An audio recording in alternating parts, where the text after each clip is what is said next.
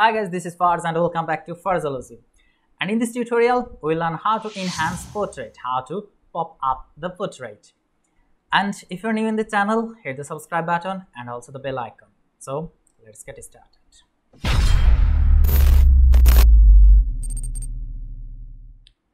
Okay, in terms of enhancing portrait, we need to focus on the main three things: the contrast, then the sharpness, and then the color.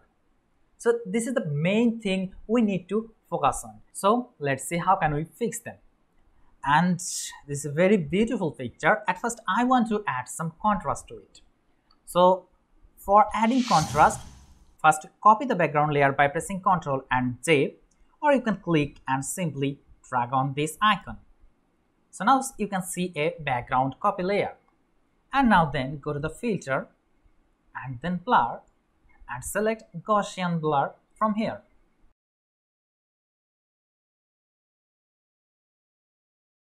And now set an amount here which is not so much blurry. I think for this picture 5 pixels is good. Look at this. It's not too much blurry. Just add a simple little blur. And now press OK. And then change the blending mode to soft light. And look at this. See the before and after. Let's zoom out and see. It adds contrast to the image, but it's too harsh. So reduce the opacity around 50%. And now see. This was the before and this is the after. It looks great. And then now we'll talk about the sharpness. Look at this before and after. It creates some blur as we apply the Gaussian blur. We need to fix them and also we will enhance the sharpening. So for this, select the background layer again and copy it by pressing Ctrl and J. And now select the layer and place it on the top. Then go to the filter and then other and select high pass from here. And now look at this and set the value exact as you did on the Gaussian blur. So I used 5 pixels. So here also I am using 5 pixels. Now press OK. And this time change the blending mode to overlay. And now look at this. This was the before. And this is after. Look at this. It looks great. Let's zoom out and see the before and after. This was the before and this is the after. We just apply 2 layers on this picture. It looks great already. So and now I want to enhance the color. Remember, I want to enhance the color, not the saturation. So how can we do it? Okay, at first see an example. If we increase the saturation from the hue and saturation adjustment layer like this, look at this. It looks artificial. It doesn't look natural. And the colors are distorted, so it's not a good option. See the before and after. It's not a good option to increase the color of an image. So delete the layer and to enhance the color, not the saturation, and also do it naturally. For this, go to the selective color adjustment layer. And here I want to enhance the red, yellows, green, cyan, and blues and also magentas. I want to enhance all the colors. So for this, select the red and I want to enhance the red, but look at this, there is no red in the color mode. And now tell me the opposite color of red. It's cyan. Remember, CMYK is the opposite of RGB. So select the red and decrease the cyan. And now let's zoom in a little bit. Now you can see it increases the reds. It's more natural. I think -31 is good. Look at this. This was the before and this is after. It already looks good. And then I have to increase the yellows. For this, select the yellow and here you will find a yellow bar. So just increase it. Just increase as you want. I think, yeah, 30% is good. And then I think I should reduce it a little bit, around 21 or 25 may be perfect. and then select the green, but there is no green color again. So opposite color of green, what is this? The magenta. So decrease the magenta like this. I think, look at this green part of your picture. Look, I think, yeah, minus 62 is fine now. And then select the cyan, and here you will find the cyan. So increase it. I'm giving 100, and then blues, and again we don't have blue. So what is the opposite color of blue? It's yellow. So decrease the yellow, and look at this part, the blue part of your picture.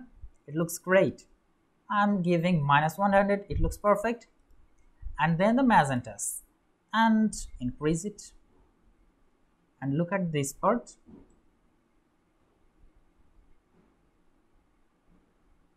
I think, yeah, 19, something like that. It's fine. So let's see the before and after. This was the before. Okay, let's zoom out and see. Look at this. This was the before applying the selective color, and this is after. It looks great. It helps you to pop up the color in a natural way. So it's a really useful adjustment layer. And now I want to enhance the freckles. For this, let's zoom in and create a black and white adjustment layer. Where is this? Yeah. Oops, but we don't want black and white picture. So for this, changing the blending mode to luminosity. And look at this, the colors come back. And now to enhance the freckles, just decrease the yellow. Look at this. And also little bit reds, it's fine. But look at this, the effect is applied on the whole image. So select the mask and press Ctrl and I to fill it with black or invert. And now pick a soft brush and decrease the opacity around, I think, 20%. Make sure your mode is normal. And select white as a foreground color, and then just click on the freckles. Oops. Like this, to increase maybe on the nose areas a little bit, and on the cheek.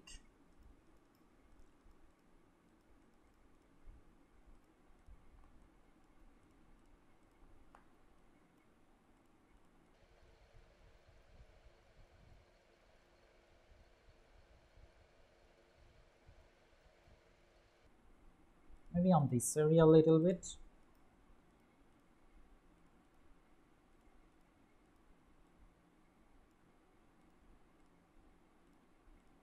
So let's see the before and after. This is the before. Look at this, and this is after. So it looks more sharp now.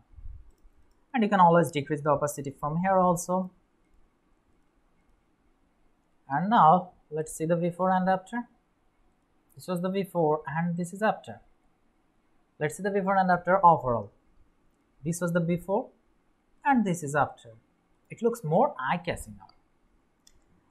And to give a matte look, create a levels, and just bring this to the right, just a little, not too much. I think this is fine. Let's see the before and after. This is before, and this is after. It's fine. I think it's pretty done, but look at this, there is something missing. I think something is missing, something is distracting, right? The background. Yes, I want the background a little bit desaturated in terms of the subject, and also a little bit dark. It may help to avoid the distraction and make your subject more eye-catching. And to do this, just create a hue and saturation adjustment layer.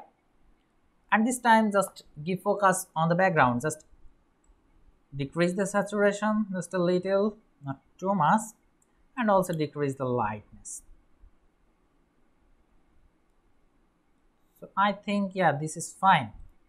But the effect is applied on the whole image. To avoid this, just click on the mask and press Ctrl and I. And now pick a soft white brush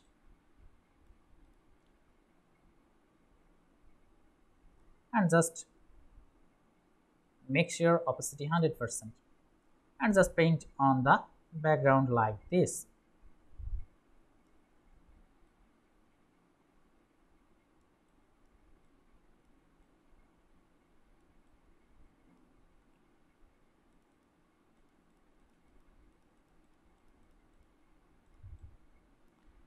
Now see the before and after. This was the before and this is after. I think it looks good now and all the focus is on the subject. I think we can create a vignette look to make it more eye-catchy. Just go to the gradient adjustment layer and select a radial and select this gradient. I think it will be perfect. Select a radial and reverse, and now increase the scale a little bit. I think a little bit more. Yeah, I think this is fine. This was the before and this is after. You can always decrease it and also change the angle just a little. Now it looks good. So now look at this before and after overall. This was the before. Look at this. And this is after. Look at this. Let's zoom in a little bit so you can see. This was the before and this is after. It looks great and it looks more sharper, more eye-catchy, more colorful. So you can create your portrait more eye-catchy, more colorful, just applying some adjustment layer like this. I hope this tutorial will help you, and if you love this tutorial, hit the like button, leave your comments and don't forget to subscribe.